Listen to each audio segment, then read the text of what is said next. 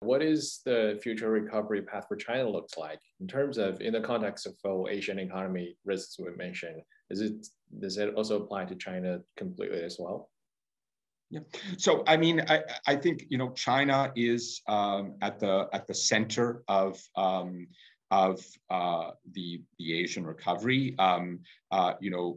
So far, China has benefited a lot from being able to export and manufacture in areas of its comparative advantage. There's been a big payoff from being able to meet pandemic-related supplies, whether it's in the medical sphere or in the home electronics sphere. All of the stuff that we have been using during this period of lockdown and so forth from working at home, China and other countries in Asia have been able to export and meet those needs.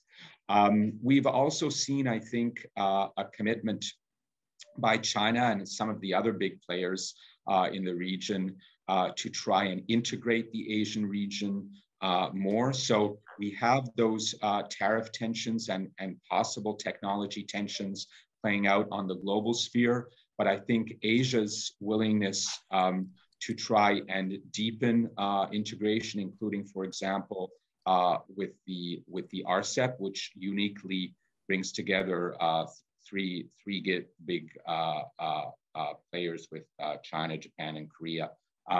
That is a very welcome step. And so it shows that the desire for integration, for deepening trade linkages is something that is important to the Asian region. And RCEP is not the deepest, most deepest sort of trade agreement that one can imagine. It leaves some things off the table, including not really dealing with e-commerce and investment rules. But nevertheless, it could be provide some stimulus to Northeast Asia, Southeast Asia trade. Local content rules have been considerably liberalized, and this could spur investment. Static gains are often seen as being small, but the dynamic gains can often be a multiple of those static gains. And so, it is just an example and I think a positive signal for China and the region.